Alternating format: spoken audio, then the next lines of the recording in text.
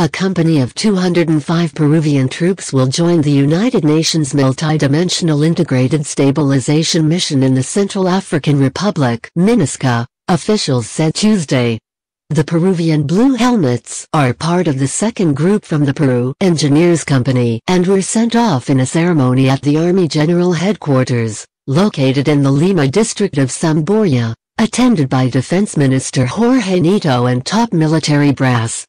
The unit includes 121 Army soldiers, 58 sailors, and 26 Air Force personnel, and their main mission will be the building and maintenance of airstrips in the Central African Republic, the Armed Forces Joint Command said in a statement.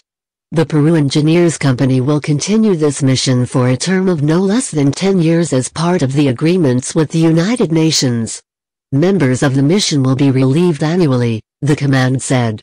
The unit began its mission last year in the Central African city of Buar, capital of Nanamombear province.